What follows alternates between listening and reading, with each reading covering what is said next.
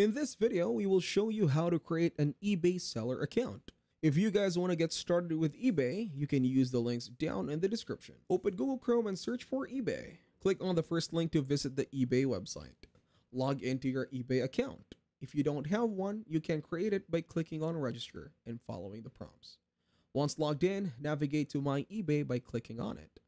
In the My eBay section, click on Summary to manage your account details. You may need to verify your identity by solving a puzzle or entering additional information.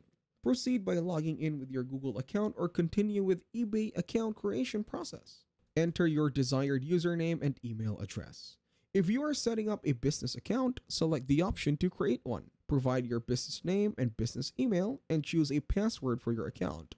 Select the location where your business is registered. Finally, click on Create Business Account to complete the process. So that is how to create eBay seller account. Make sure to use the links given down in the description. To get started with eBay. If this video was helpful, please consider leaving a like and subscribing to my channel. With that being said, I will see you in the next video.